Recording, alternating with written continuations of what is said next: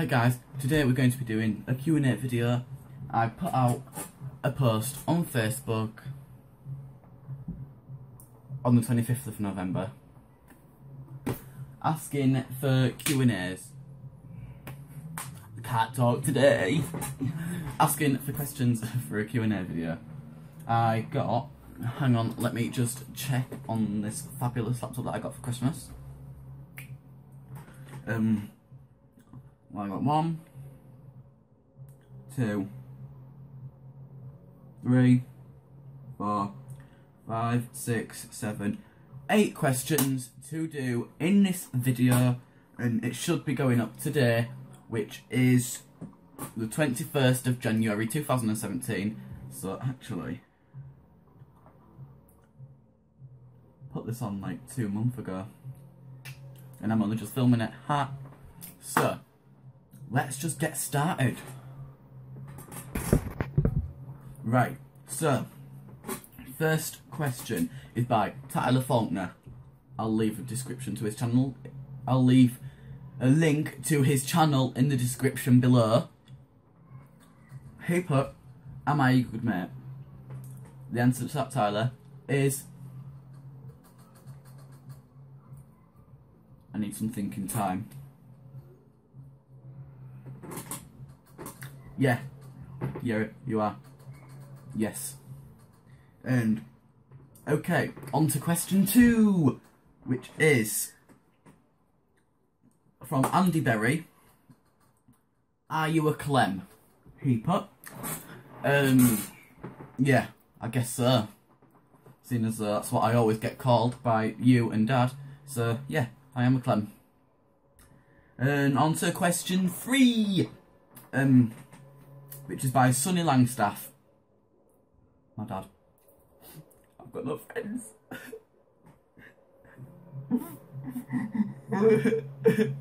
Anyway, the question he asked was, to what extent do you shape your own destiny, and how much is down to fate? Because that is such an easy question to understand. What does that even mean? Hang on.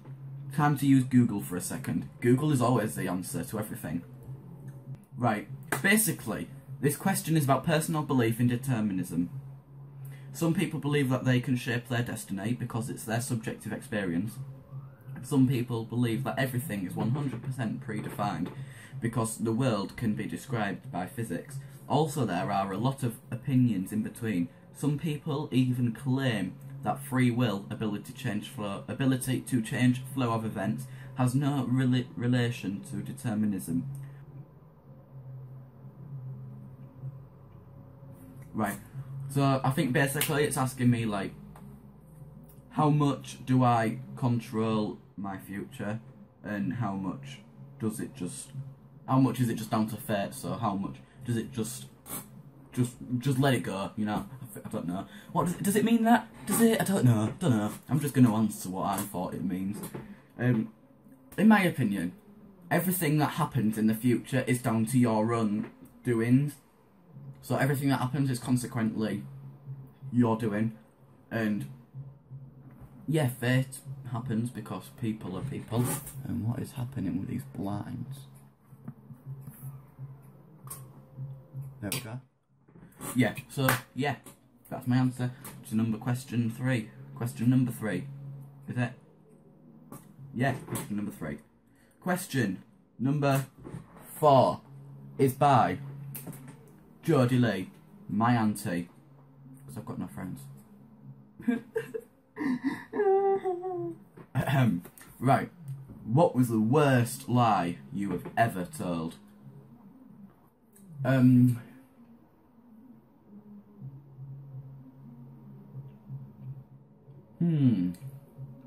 know the answer to that, to be honest, Jodie. I actually have no clue. No clue whatsoever the answer to that, because I feel like I've paper cut myself there, but I haven't. It's just itchy and stingy. So yeah, my answer to that question is I don't know. Don't judge.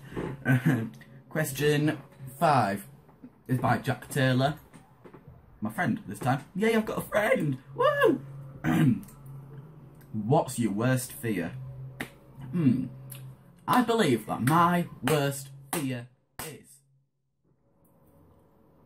drowning. Because I can't swim. I've never liked water. Well, I kind of do now. Well, I like to try and swim, but you know. But when I was little, I never liked water at all. So yeah. So yeah, my worst fear is drowning. So yeah. Question 1, 2, 3, 4, 5. Question six. Question 6. Would you be poor with friends or be rich with no friends?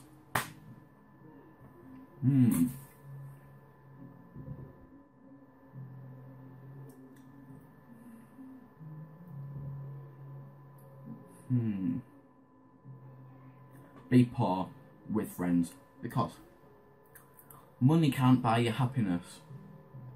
Well, it can buy you drugs, which makes you happy. But you know what I mean. Money can't buy you happiness, real happiness. So, but if you're friends, they can make you happy, and then therefore you will be happy. So, yeah, yay, friends. Question number 7. I can't do it like that. I end up pulling the wrong fingers up. Would you let your best friend die or you die?